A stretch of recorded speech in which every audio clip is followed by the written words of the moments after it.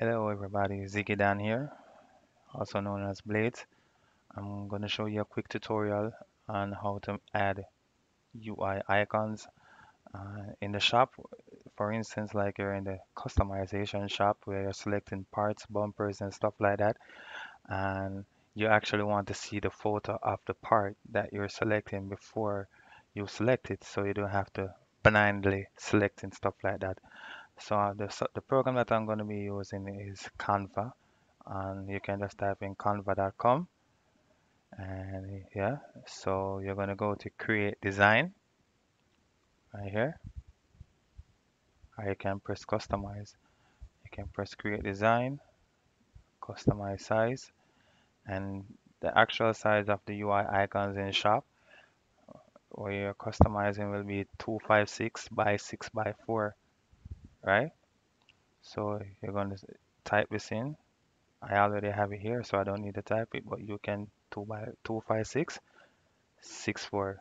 So you're going to press it. It's going to bring up this shape right here. All right, then make sure that you have the picture that you took of the part that you want to add the icon to in shop already. I already took the picture, so I'm just going to navigate to American Truck Simulator screenshot, and this is it. So we're going to add this. It's loading up right over here. I'm trying to make this as short as possible. I'm going to drag it. Remember, the main focus is the headlights, right? So I'm going to try to get it in as much as possible. So there we have our properly scaled UI icon. So next step will be to download it. Right here, we're going to press download. I should have put on the thing that circles the mouse, but I hope you guys can see. I'm going to press download, and it's downloading. It says completed.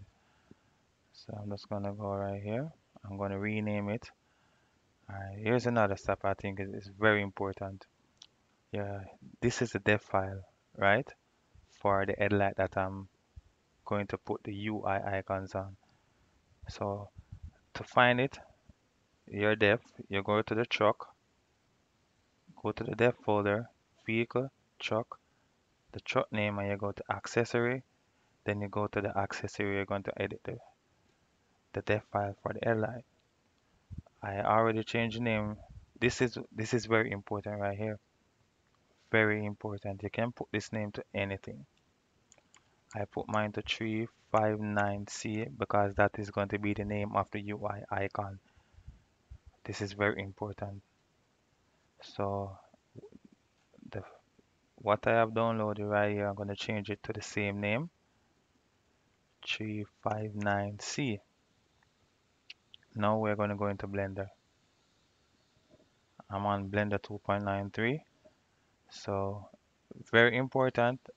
I hope you're following this far. I created this folder here named Ziggy, and you can name it whatever you want to name it. So I name it Ziggy, and you're gonna have your material folder, UI, accessory. Very important. Keep this open, alright? You don't have to, but keep it open. Alright then. Now we're gonna set the path. Very important as well. So we're gonna select this folder beside um, the file path. You're gonna select it, right? You're gonna press this to get to this tab, workspace tab. And you're gonna press the folder, and I want you to navigate to the name, the folder that you created on your desktop. Remember my name is Ziggy. Double tap it and I select it, right? Perfect. Now, if you haven't already split your Blender like this, split it. And when you split it, you have a second view over here.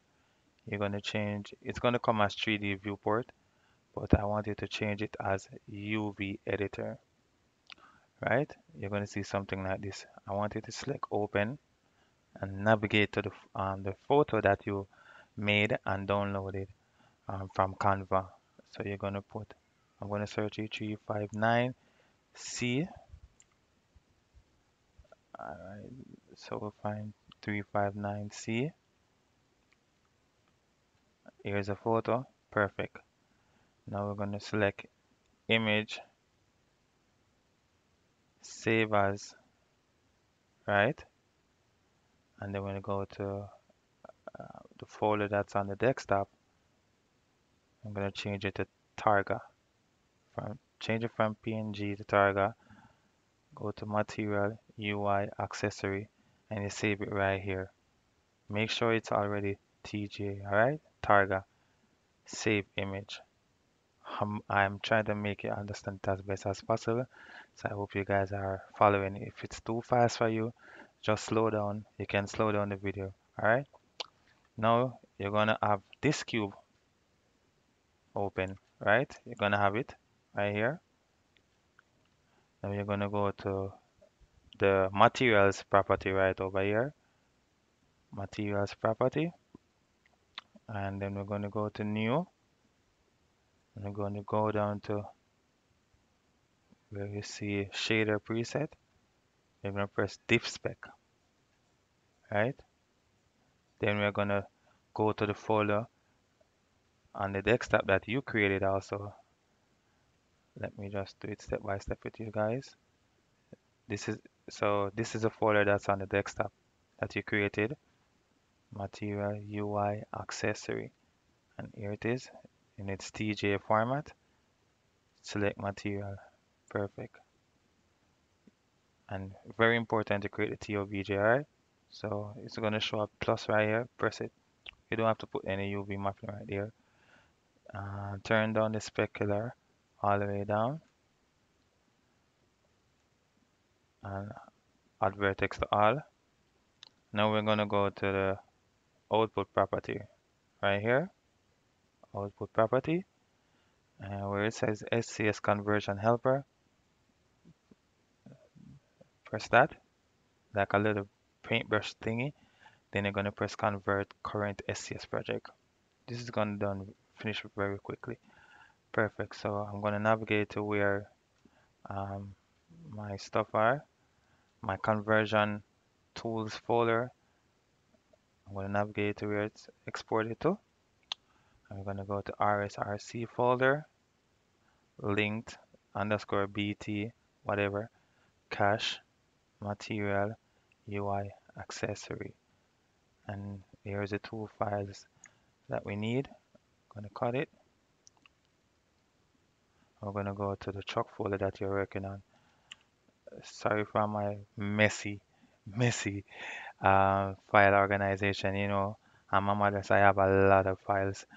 And when you go into it, you're gonna go to the materials tab, right? You're gonna go to the materials folder, then you're gonna go to UI, then you're gonna go to accessory, and this is where you're gonna paste it. 359C.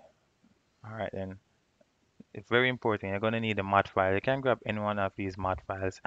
You can see it, mod file, mod file, mod file. So just copy it. I'm gonna paste it right outside. I'm gonna rename this to 359C. I'm gonna double tap it. 359C. You have to rename this as well. Save. And you're gonna drag it back in there. That's it. Finish. Now you're gonna pack the zip the truck up like this. And you're gonna I use 7-zip to compress my files. And that's it. Give it some time. And I'm gonna edit out this part. Well, I'm not gonna edit it. Just stick with me. It's gonna be very quick. I'm just gonna go in game and show you that it actually works. This is a very neat thing to add to your work. It's not required or it's not a must. You can add like the name of your shop or your name and so that it shows up on all the icons. But I just like to do things very neat and organized. So I'm starting to do this with all my mods. individual parts will show individual icons, so you won't get lost. All right. Now it's finished. Cut. I'm gonna go to mod, American Truck Simulator mod. I'm gonna paste it. Overwrite yes. Now let's go in game.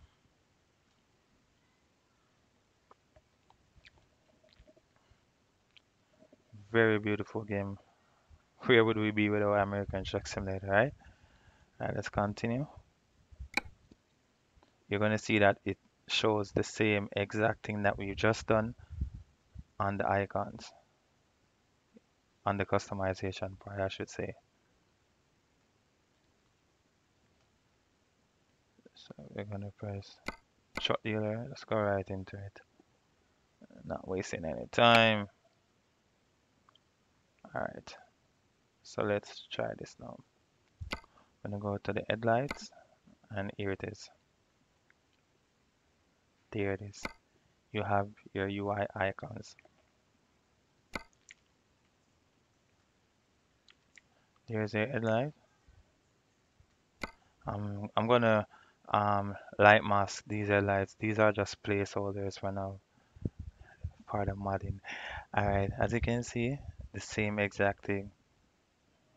There it is, there it is. I hope this video can help you guys so you guys can add your own customization to what you're trying to do to your truck. I'm trying to finish up mines. It's a very labor intensive work, but it will worth all the hassle. It makes your work look very clean and tidy. Almost finished with mine. Everything matches.